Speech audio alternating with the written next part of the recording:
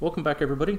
Anybody that's used Eclipse for any amount of time has probably run into this issue with the Content Assist feature, where you'll be trying to code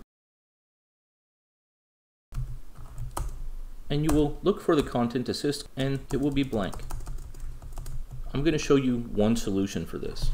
I'm going to go to Preferences and I'm going to open Java, Editor, Content Assist, Advanced.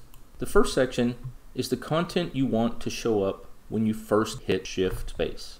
That is the default Content Assist. So I'm going to select almost all of these because I want to use them all. Let's just go ahead and select them all.